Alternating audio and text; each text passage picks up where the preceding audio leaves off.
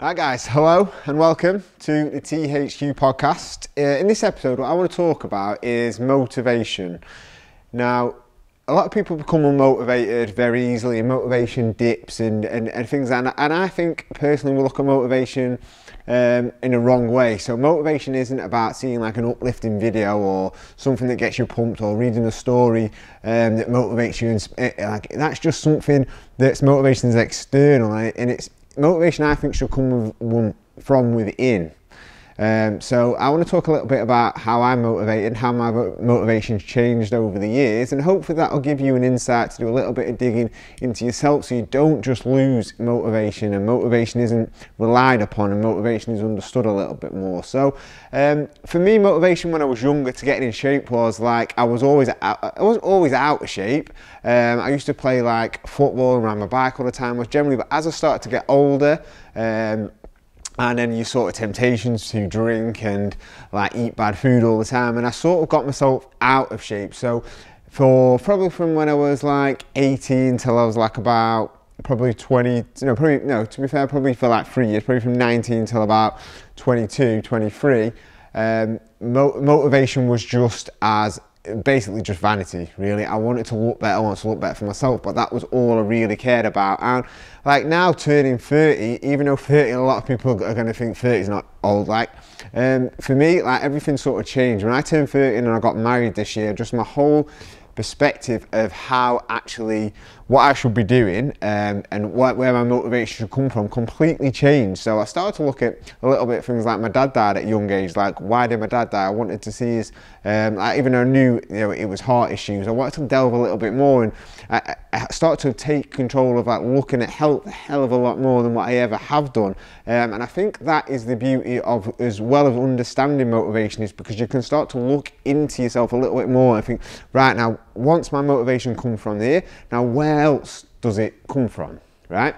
And when people talk about, do you ever like people, let's say I'm talking about how my dad passed away and like his diet was dead bad and like he was always stressed all the time and he smoked and etc, but then like some people can like live long and then do all them things, but to me, like, life isn't too short not to eat chips all the time. Like, people associate sometimes, I think, of eating bad food and then like that's what you should be doing to live. Now in reality, people that I've dealt with and how I felt myself as well, is that people that do all these bad things that we sometimes class as like living, I think you don't actually enjoy them. So like if I was to eat crap food all the time, I never would enjoy like a takeaway at weekend or enjoying it. If I was to like not train and not exercise, I never actually feel the full benefits. So say I would opt to actually, maybe go to the pub every night and drink every night, then I wouldn't enjoy drinking at weekends. So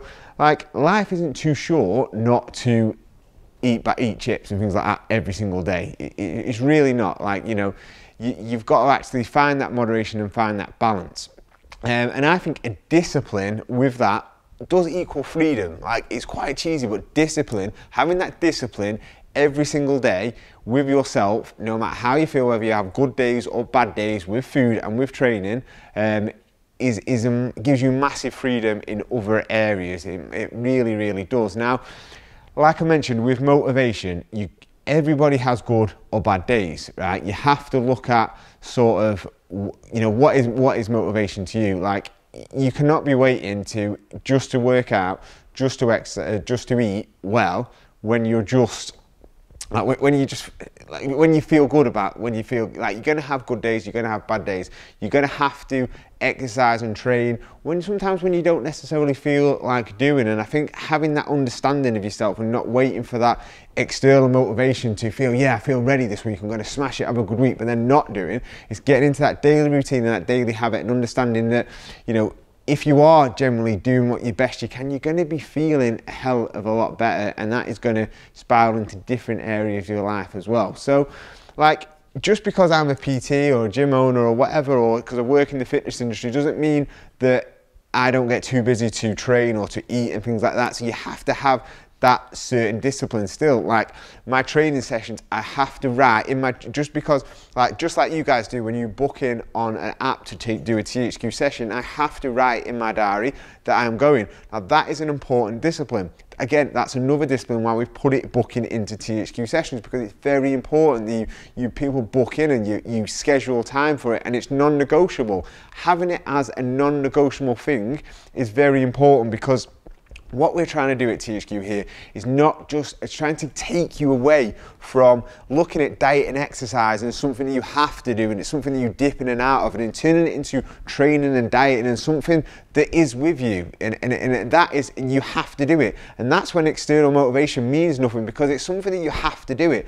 And when you do slip off track and you do go off track and or maybe like, it's something that you know you have to get back to, not something you're going to have to get back to just because it's something you want to do. You know it's going to make you feel better, make you feel good, and it's something that's going to do, but it's not easy to fit in. You have to plan it, you have to prepare your meals, you have to write in the training session when you are training, and it's non-negotiable. And yes, I understand it gets hard, it gets very hard, because especially like every single month I seem to get busier and busier and busier, but that's why I know putting in my training in my diary is non-negotiable. It is, you have to continue to do it all the time. That's never ever going to go away.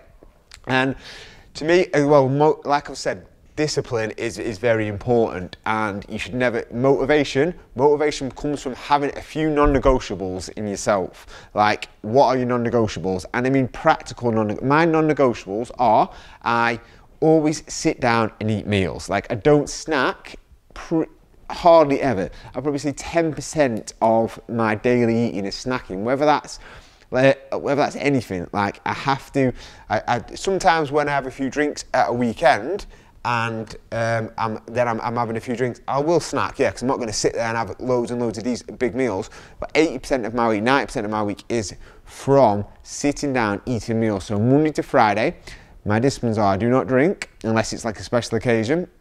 I do not snack. I tend to not have protein bars, because like protein bars tend to me is triggered something in a snack. So I have my protein bars at the weekend. I have them every weekend, probably have 2 a day. Friday, Saturday, Sunday, and Friday's the weekend, did you know?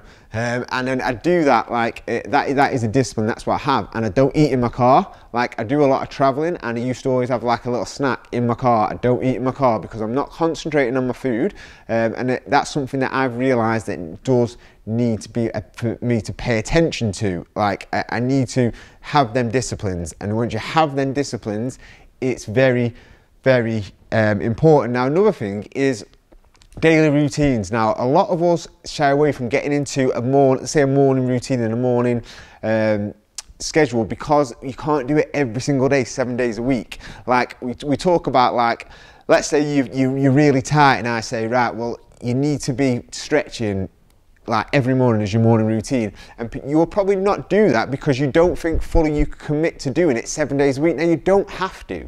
Like, a morning routine can be 3 times a week, can be 4 times a week. It's just a discipline that you know you should be doing on a weekly basis. Like, I've said that I like to get up early and get my work done. Do I do that 7 days a week? No, I don't.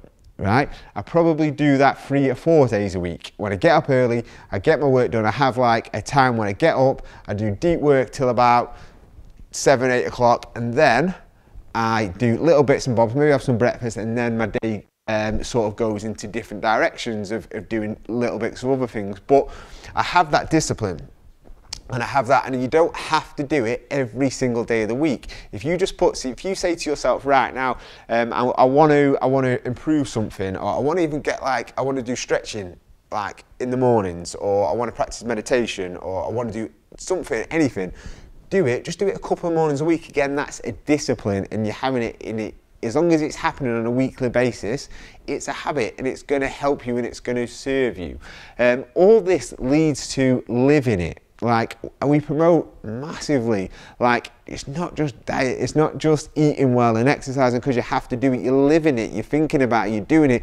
That doesn't mean you have to live like a monk as well, right? So when I say to you, you have to live diet and exercise, and diet and training to live a body transformation, that doesn't mean that you can never go out for meals, never drink alcohol, never do anything bad at all, and you have to live like this monk because I'm a Sergeant Major PT and I'm telling you to do that. No, that's crap. I'm not telling people to do that. What I'm telling you to do is you have to live it. It has to be a responsibility, something that you do on a regular basis. If you're not doing about it, you're missing it. Like, a good thing is, I love to love what we do to people is when people say that, like, before it was like you had to go to the gym. Now, if they miss the gym for a couple of like weeks, or maybe a week with work or other commitments, they miss it and they want to get back. That's living it, right? That's living it. Probably longer than the 6 weeks or 12 weeks. Like people that like stay members for 12 months or 8 months or 18 months, or even members that say did 6 months at THQ but I bump into them 12 months later and they're still doing it. They're living it. That's living it, okay? So that to me is definitely living it. So when you get that into yourself, it's very important. Now, how do you stop? How do you get to the point where you never get to the point where you're living it, right? And you never get the results that you want. And you never get the motivation. You're constantly looking for things that are external that you think, right, yes, I'm really pumped up, I'm motivated, I'm gonna go to the gym today, but then that doesn't come around. You go to the gym and that's it, and then you lose that motivation. How do you snap out of that, right? How do you fail to become living it and getting into the routine? It's when you lose confidence in yourself. How do you lose confidence in yourself? Saying you're gonna do something and never doing it. Saying you're going to stick to the diet plan, but when it comes to the weekend, you eat shit all weekend. Saying you're going to go to the gym, but then the slightest things happens and you're cancelling it. Do you know what? That's not letting anybody else down. That's letting yourself down. And without you realising, you don't actually realise what you're actually doing to your own confidence. Every single time you commit something and you don't do it, that damages your belief in yourself. And the more you damage your belief that you can actually achieve it, then the less likely it's ever going to happen. Because if you believe something isn't going to happen, it's not going to happen, right?